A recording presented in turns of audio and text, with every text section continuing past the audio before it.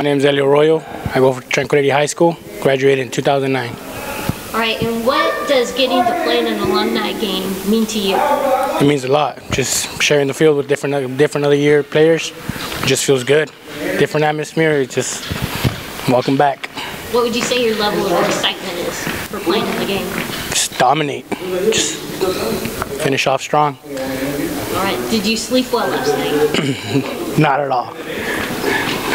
It was all good. Tell us what's going through your mind. What are you thinking about?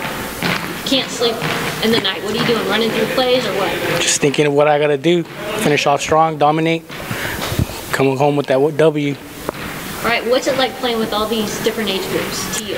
Feels good. Learning from them, they learn from me. It's all a good strategy right there. Just come out and play. All right, what have you done to prepare for this game?